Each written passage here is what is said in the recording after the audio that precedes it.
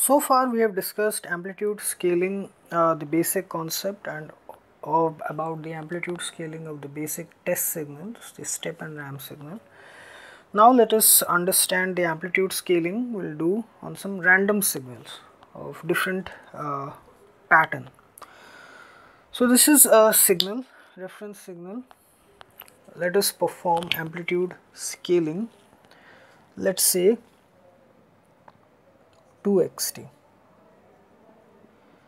So here, to perform amplitude scaling, you have to pay attention to the amplitude of the signal at different instants of time. For example, you have to pay attention what is the amplitude of the signal at distinct points 1, 2, 3, 4 and so on. And depending on that, you will multiply that by the scaling factor. Here the scaling factor is 2. So it will do it like this.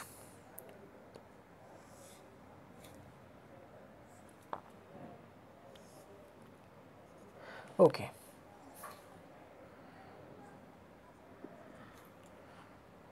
One, 2, 3, 4.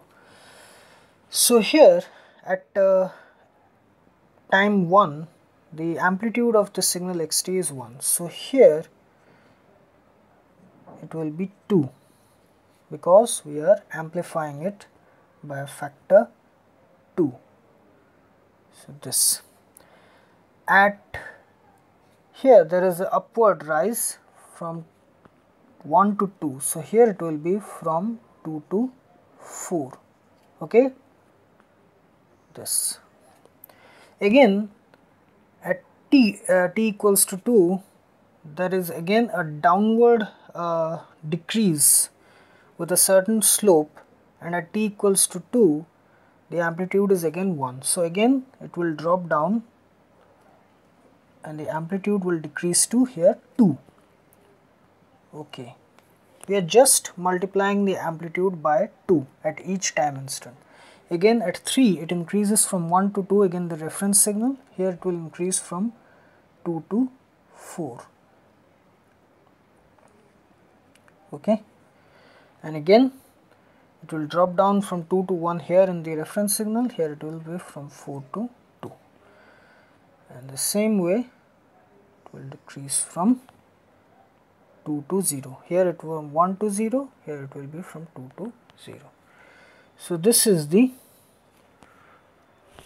amplified signal, amplified version of this signal. So only you have to pay attention to the amplitude of the signal at different time instant. This,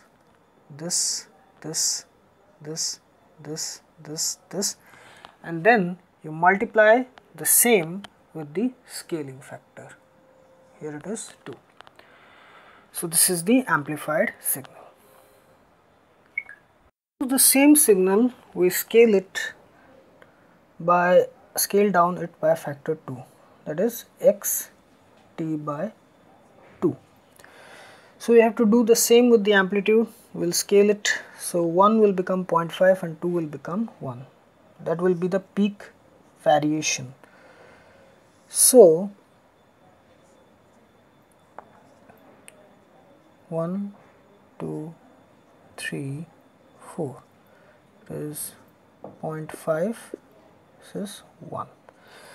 So at the different points, at t equals to 1 the amplitude is 1, so it will be 0.5 in this case.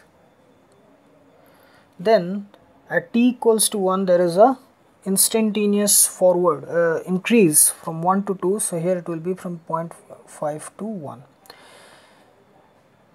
From 1 to 2 there is a gradual decrease with a certain slope, negative slope from 2 to 1, so here it will be from 1 to 0.5.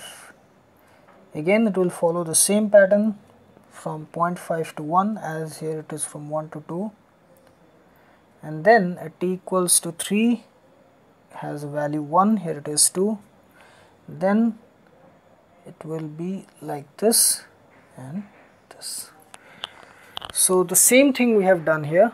Here we the amplitude at different time instants, we have divided them by the scaling factor. Okay, so here the scaling factor is 1 by 2, so we just done the same with the amplitude. We have multiplied the amplitudes at different time instants with the scaling factor. 1 became 0.5, 2 became 1, and the same pattern is followed. Pattern stays the same, only the amplitude it is decreased. So here we have another signal, and let us say we will perform amplitude scaling by factor 3xt. So again the concept stays the same. You have to identify the amplitude variation points and multiply it with 3. So here the peak amplitude is 3. So here in this case the peak amplitude will become 9,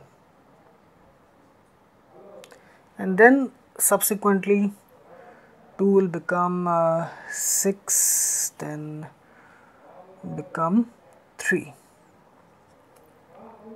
Okay, so I am not exactly showing all the points, I am just identifying the signal variations, and at those points we will make the changes.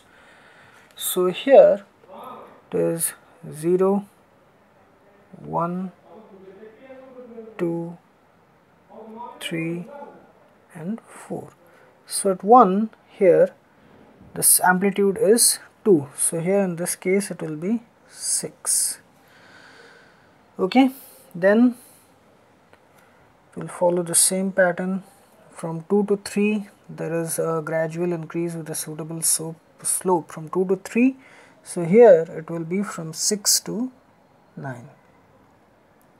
This from 2 to 3, here it is 2 to 3, here it will be 6 to 9 because 3 times. Then instantaneous drop from 3 to 2, here it will be from 9 to 6, and then